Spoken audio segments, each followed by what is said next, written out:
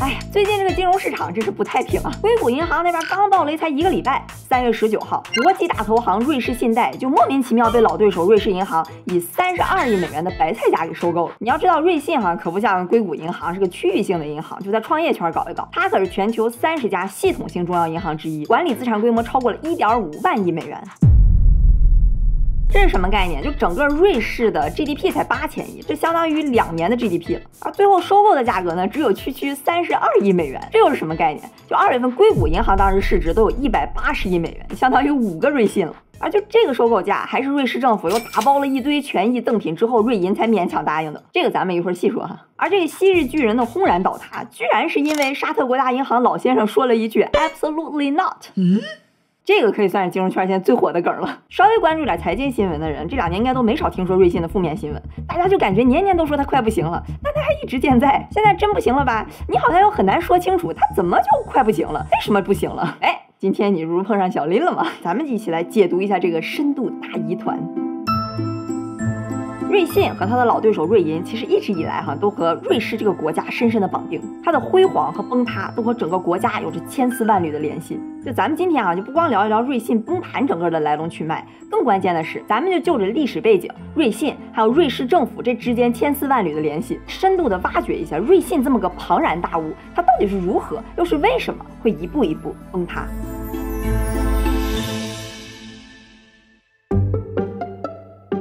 瑞士信贷 Credit Suisse 成立于1856年，你听的没错是1856年，它已经有超过160年的历史了。咱们快进到了1934年，瑞士通过了一个非常重要的法案，叫联邦银行法。这个法案核心就2字儿，就是保密。大概意思就是说瑞士的银行不能把客户的信息透露给任何人。这个任何人里边也包括任何的第三方机构，就甭管是美国政府、联合国还是瑞士本国的政府管我要客户信息，只要客户没同意或者有什么刑事方面的申诉我都可以跟他说不是可以是我都得必须跟你说不然呢我可能就触碰了这个联邦银行法。咱是不是经常听说瑞士的银行比别的地方的安全？主要并不是因为他家的保险柜比别的地儿厚，而关键是在这儿呢。你看这个保密条款都进联邦法了，那自然而然就吸引了全球各地很多对保密要求非常高的客户。估计你也猜到了，这里边肯定也有很多那种不太干净的钱，什么逃税洗钱毒品交易等等。包括2战的时候纳粹就在瑞士的银行里边存了大量的金条，希特勒本人就在瑞银存了11亿帝国马克。但人家瑞士人的想法也挺合理的，人家觉得我得保持中立，对吧？我就是个银行，我就保护好客户的信息安全和财产安全就行了。至于这个钱干不干净，我不管。那你看它有这么安全的保密条款，同时呢又是个中立国，政治也非常稳定，再加上瑞士本身也比较发达，它的银行业就在2战之后一飞冲天，成了全球最大的离岸金融中心。在2000年初就全球的跨境私人财富当中，有1/4都集中在瑞士的银行里头。而在瑞士众多的银行当中就崛起了2家巨头，咱就简称瑞信和瑞银了这俩名呢，我一会儿也可能会经常说来说去有点绕，但是大家现在记住了最后那个不行的是瑞信，然后买了瑞信的叫瑞银。而这2家他们早期一直都是一种相爱相杀的模式，他俩的总部就在苏黎世一个广场上，俩人挨着，什么业务模式客户群体也都非常像，而且他俩之间的员工也经常是跳来跳去。你要非说区别就大部分的时间里，这瑞银呢比瑞信大一点，瑞信呢就玩的更花更野一点，尤其是它的投行部。但总体来说这俩人非常像。咱就单看瑞信这边到2000年初的时候，应该说是它最辉煌的时期。就它在全球的影响力怎么说？虽然不是极其头部，但肯定是有名有姓的。咱来看07年这个 League Table 就是比拼投行各种业务业绩的一个排行榜。你看这个瑞信它虽然排不到第1，但是在像高收益债券IPO 抵押债这几个领域都能排到前5，其他领域呢也都算排得上号。咱稍微拓展一点就有些人想找投行的工作，欧洲我不是特别清楚，但是在美国就那些大投行叫 bulge bracket investment banks， 在人们的心目中有隐隐约约的那种排名，就第1档、第2档、第3档 Tier 1、Tier 2、Tier 3。那 Tier 1呢，基本上就是美国的那些什么高盛、大摩、小摩、花旗、美银、美林这些。第2档呢，基本就是欧洲的一些大投行，像是德意志银行巴克莱瑞银当然还有瑞信。这个分类也并不是绝对的，就有点像是那种江湖名望的感觉。就咱们刚才说那些辉煌其实都是瑞信的投行业务，但是它最引以为傲的其实是它的私人银行和财富管理业务。2000年初呢，经历一次重组之后，再加上瑞士那些保密机制的助力瑞信的4行业务，即使是在08年金融危机那个时期，都一直保持将近20%的增速，而且一度超过了他的老对手瑞银，这也让他的市值一度达到了800亿美元。而在各大投行里边瑞信可以说是受金融危机冲击最小的之一，亏肯定也是亏了不少，就那时候投行哪不亏钱呢？但他是1分钱都没拿政府的救助，这个已经相当了不得了。你要知道他那个老对手瑞银是靠着政府的救助才被捞起来的，那你说按照这个架势，金融危机之后，那投行银行业务都开始复苏，瑞信按理说应该崛起了吧？嘿嘿，这偏偏就是瑞信崩塌的开始。而这个崩塌它一崩就是10几年，这已经不能叫崩塌了，只能叫做渐渐的融化。这是金融危机之后摩根大通、高盛、瑞银还有瑞信的股价，你是不是就能看出来这个瑞士两兄弟真的可以说是难兄难弟了？那瑞信这个融化它首先出事的就是4行业务。咱刚刚不是说你拿脚趾头想，这里边肯定保护了大量黑色灰色产业的钱，其他国家政府看着就很不爽了。国际上各种组织从2000年初就开始启动了对瑞信各种业务的调查，主要就是针对偷税漏税。2014年5月的时候瑞信被判之前帮助美国公民偷税，这个指控成立，被罚了26亿美元。其实吧，美国司法部在08年金融危机之后就各处找这些大投行罚钱，不光是瑞信，像什么瑞银法兴也都罚了挺多钱。但是呢，这些都没有说定罪，罚的也没有瑞信那么狠，所以你就可想而知瑞信之前帮那些客户逃税得有多猖獗。但你知道最搞笑的是什么吗？就是瑞信他被定罪罚款之后他的股票不光没跌，还涨了那么一丢丢。What？ 那你觉得是为什么？其实吧，市场上他早就知道瑞信帮客户干这些事儿，所以对这次定罪判罚呢也没有很吃惊，反倒是觉得你看总算罚完了，也还可以，不算很重，可以接受。这一罚可以算是美国司法部的一个高光时刻了，也是吹响了瑞信融化的号角的开始。就是在被罚的同一年，2014年瑞士签署了美国的一个叫 FATCA 的法案。简单来说呢，就是你得向美国提供美国纳税人的账户信息，以防逃税。所以这其实也算是逼着瑞士打破了之前那个联邦银行法。2015年3月，瑞信来了个新的 CEO， 叫谭天中。你是不是好奇？你说瑞信什么时候来了个华人 CEO？ 其实谭天中长这样，他是个科特迪瓦人，履历我就不详细介绍了，反正就是个非常典型也挺厉害的银行家。就在宣布谭天中要当瑞信 CEO 的当天，瑞信股价大涨了7.5%，你可见市场对这个人有多看好。那你是不是就好奇了？那我怎么一直在讲谭天中这个人呢？那是因为接下来发生的事儿登上了各大媒体的头版头条，那就是瑞信的间谍门事件。这个谭天中一直以来就跟瑞信的一个高管俩人互相看不顺眼，关键是什么？就他俩那别墅还挨着，算是邻居。而就在2019年初家里一个鸡尾酒会上，他跟这个高管就因为一些鸡毛蒜皮的小事儿，什么你家装修太吵你种了一棵树挡着我视线了等等，俩人差点打起来。后来这高管就非常不出意外的被挤兑走了，也是非常不出意外的加入了瑞银，还拉上一堆原来瑞信的高管。后来瑞信为了收集这个高管拉拢了一堆员工的证据，就找了私家侦探偷偷去跟踪，结果没想到当街被人逮了个正着。而且后来经过调查发现这已经不是瑞信第一次干这种事儿了，他之前还有5次监控过高管和其他第三方。其实这事儿吧跟瑞信的业务关系倒不大，但是影响非常恶劣，就在头版头条上我记得当时挂了好几天，逼得这个谭天中不得不辞职。你说感觉这个瑞信都出些什么奇奇怪怪的雷呀？别急这还没完。谭天中之后新上来这个 CEO 也一样，雄心勃勃要改革，什么重组降本等等等等，迎来的呢却是更加惨痛的2021年。咱看刚才瑞银、瑞信这难兄难弟的股票就16、17年还是半斤八两，高度重合，而真正开始分水岭的就是这个2021年。先是年初就有一个和瑞信合作非常紧密的供应链金融公司 Greensill 爆雷，让瑞信的客户损失了23亿美元，让瑞信也颜面扫地。紧接着3月份发生了一件轰动全球金融圈的大事件，就家族基金 Archegos Capital 2天暴亏200亿美元爆仓，他的投资经理黄比尔成了史上亏钱最快的男人，而瑞信呢又不知道怎么的成了最大躺枪。这个事儿我之前单做过一期视频，咱们今天就快速回顾一下。这个黄比尔呢，之前几年就偷偷的跟6家投行进行了超大规模的衍生品交易，而这6家投行里边呢就有瑞信跟瑞银。关键这些投行呢都没意识到黄比尔当时脚踩6只船，他们手上的持仓最后都过度集中在几只股票上。而为了揽下黄比尔更多的业务呢，瑞信就非常积极的给他提供了很高的杠杆，就是一般别的投行都不敢接那种杠杆。在21年之前，这个黄比尔算是赌对了，之前都赚翻了，身价一度超过了200亿美元。而瑞信呢，光从他一个人身上一年就能赚几千万美元的服务费。结果21年的时候，市场有个小幅下跌，因为之前脚踩6只船特别大规模，就形成了这6大投行的踩踏事件。他们经历了简直就是生死48小时哈，高盛算是明招阴招全用上了，跑得最快，几乎全身而退，没怎么亏。而其他这些呢，瑞银亏了8亿多，野村亏了29亿多。而瑞信这个倒霉蛋儿，他之前最贪心，头寸最大，跑得还慢，结果亏了55亿美元，成了这里边最惨的。不光2天内亏了全年的利润，也又成为了一大金融头条。就刚才我这噼里啪啦这么一大堆暴雷事件哈，我都还是挑着说的，不然真的实在是太复杂了。就瑞信为各种走私犯、毒贩提供一些服务、洗钱等等，那种几亿的罚款，毫不夸张的说，半年咱就来一次。你就说这10年谁手里有瑞信的股票，还真挺磨练意志力的哈。这意志力还没磨练完呢哈，就黄比尔亏惨了那个大事件之后，瑞信又来了一次高管的大换血，上来了新的 CEO， 也是改革、扭转颓势等等。不过这次再加上全球大环境的变化，什么美联储加息、全球流动性收紧，去年第4季度，随着市场对瑞信上百年来积累起来之信任一点一点消耗殆尽，大量的存款和高净值客户开始从瑞信撤离，瑞信1个季度就流失了超过1/3的储蓄，大概是1400亿美元。这市场上关于瑞信快不行了的传言也是越来越多，到2022年底，它的信用利差一度飙到300多，你就可以把它理解成赌瑞信快不行了这个赔率已经飙到很高。瑞信为了吸引客户存款，都已经把3个月期的利率提高到了6.5%。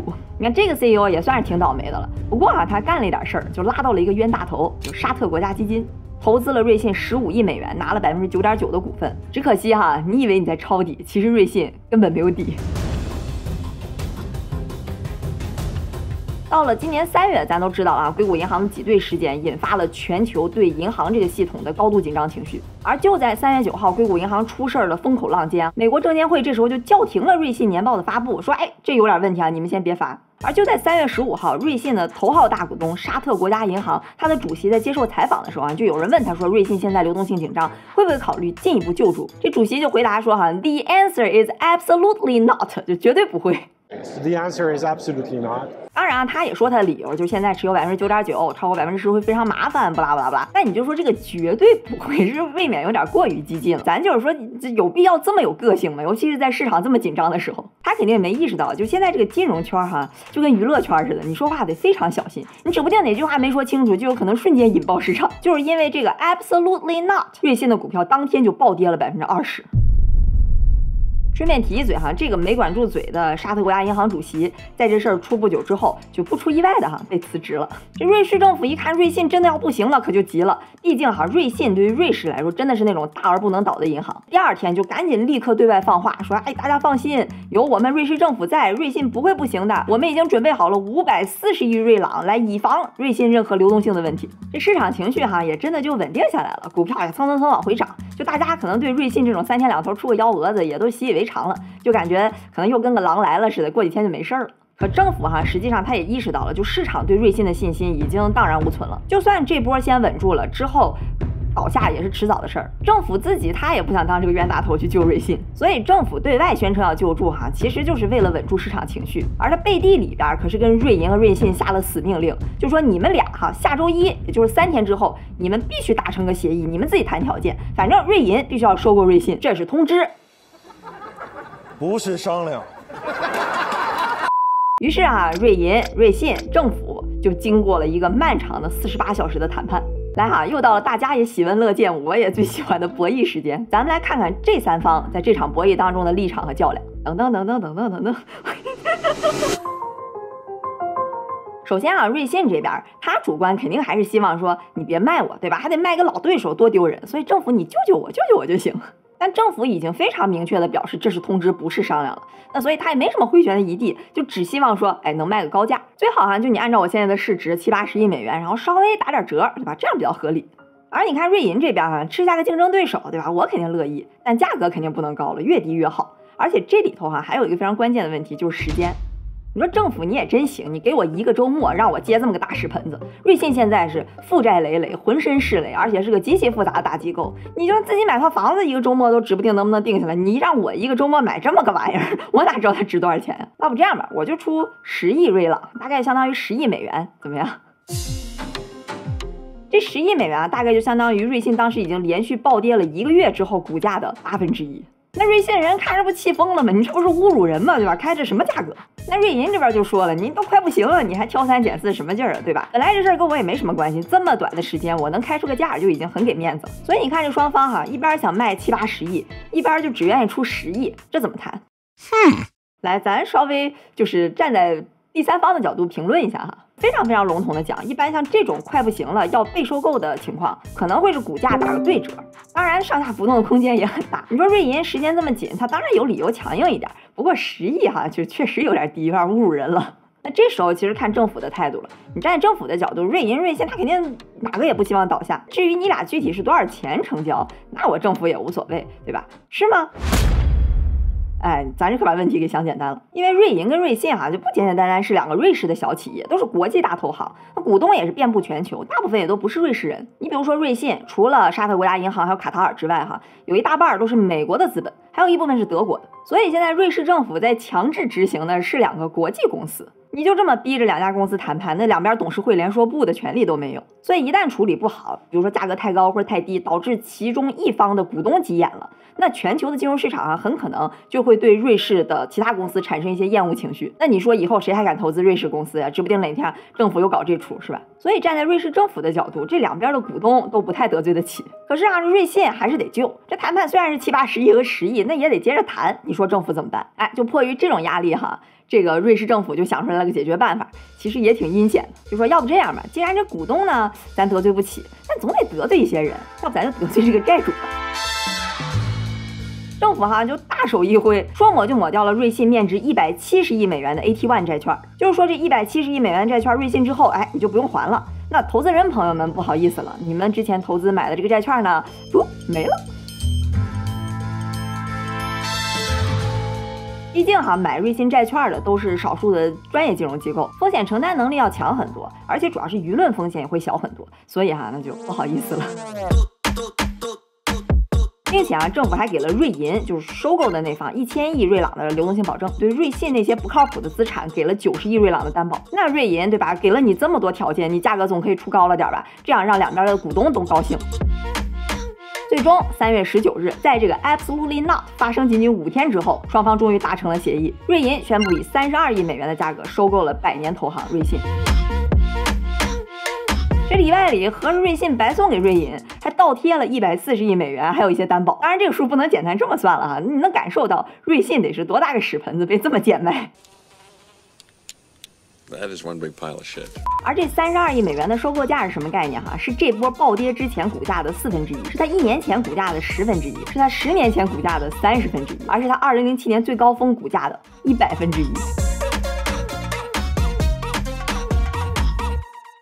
好，这卖现在是终于卖出去了。那刚刚我们说他让债券直接违约，这问题是什么呢？就一般情况下债券的优先级是要高于股票的，也就是说公司一旦出问题要被清算或者说亏损了，首先保的是债主的钱，就他亏的实际应该是股东的钱。可是这回政府这么一操作，相当于让债券的优先级低于股票了。当然他选择让违约的是债券里边本来就优先级比较低的那一层叫 AT1， 但还是一种比较反常的操作。看来瑞士政府也是丢卒保车，就丢一丢债主来保这个股东了。毕竟股东的影响面更大，舆论上的压力也更大。那这债主那就是气炸了，对吧？现在正在联合起来告瑞士政府。其实不光是瑞信这些 AT1 的债主就股东他也不高兴。你就说沙特国家银行还没经过我允许，对吧？就把自己以这么便宜的价钱卖了。我半年前刚投了15亿，就说了一句 Absolutely Not， 现在就成5亿，连零头都没有。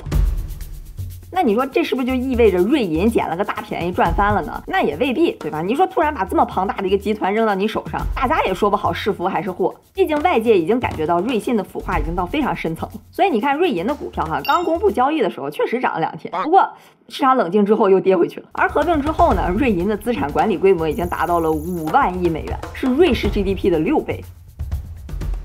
这儿我再插个小知识点因为确实有些比较专业的朋友看我的视频。一个银行的管理资产还有存款它是非常不一样的。你比如说瑞信2022年底的时候，它管理的资产规模呢有1.3万亿瑞郎，而它的总资产呢是5300亿，存款呢只有2450亿。因为它管理资产里边有一些是客户某种方式这个钱放在银行里，银行管着，但它不属于银行的资产。所以你看还差挺多的吧？我为什么强调这个因为我看到非常多的资料把管理资产和总资产经常有时候就会搞混。所以如果对数字比较较真的朋友这儿可以注意一下。好，那咱们说回这笔交易哈，你说瑞银买了瑞信之后，这意味着什么呢？并不是说瑞信从此就消失了，只是瑞银现在变成了瑞信的股东，所以原来瑞信的股东哈就变成持有一部分瑞银的股票了。